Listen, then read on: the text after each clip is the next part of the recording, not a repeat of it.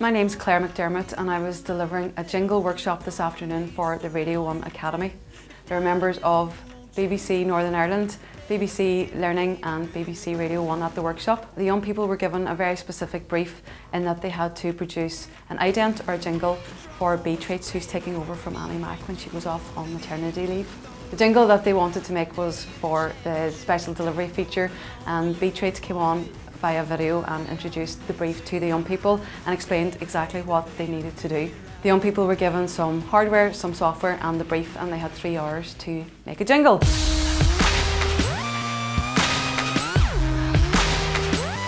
So first of all, once we had heard the brief, we had a quick brainstorm among the attendees to see how they could come up with a jingle that would have certain colloquialisms or localisms or Northern Ireland phrases that would be familiar to the audience. The young people then had a go at using the hardware and the software, and the software that we were using for the workshop was Audacity because it's free and young people can download that themselves at home. We also used some Olympus recorders, which are really straightforward and easy to use.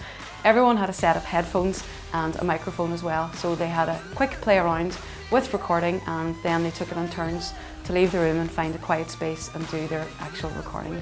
Oi you!